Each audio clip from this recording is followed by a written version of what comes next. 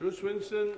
Thank you very much, Mr Speaker. Recent events have shown there is a clear and urgent need to clean up our political system, so I was pleased to hear the Secretary of State say that where there is widespread support for a measure, then he will certainly look at bringing it in. So can I urge him, therefore, in the Constitutional Renewal Bill, to bring forward a measure that does have widespread support and indeed has already been voted for by this House, and that is to use it as an opportunity to bring in an elected House of Lords?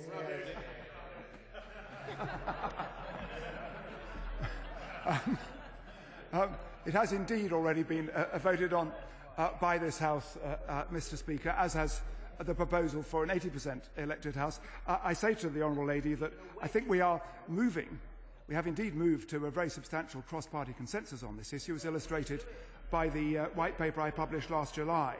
But whilst I think there are some measures we can introduce in the remainder of this Parliament, I think in this stage of this Parliament to conduct a full-blooded root and branch reform of the House of Lords, unless we had full support from all sides, would be pushing it.